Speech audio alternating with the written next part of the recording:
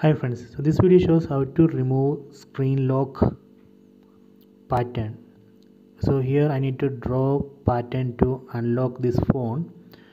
So I will show you how we can remove this type of pattern lock. Open settings app, then select face and password, then select lock screen password. Then we need to draw current pattern. So this is the current pattern. Then select turn off password. Tap on this turn off password.